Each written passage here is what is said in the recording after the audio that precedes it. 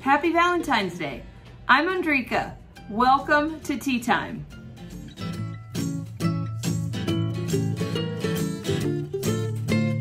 As Valentine's Day was approaching, I started considering my own marriage, my life with my husband and our relationship.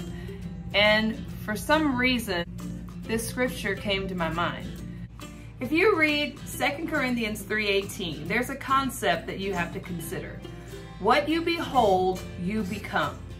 I grew up with two parents that loved Jesus. They loved me and my brother, and they loved each other. They showed affection for each other. They would laugh together. They would tease each other. They honestly didn't fight a whole lot because my dad worked a lot. They did argue, but it was never anything that lasted any amount of time. Like, they would argue and then they would get past it. They've been married for over 50 years. They're still together. They still love each other. That is a testimony in itself.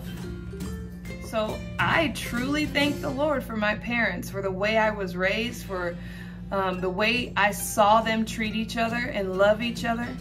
I thank the Lord that He gave me parents that would show me what marriage actually looked like, what it was supposed to look like.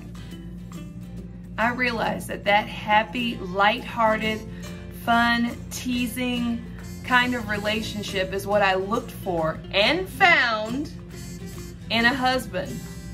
What I beheld, I became. Thanks for joining me for today's Tea Time.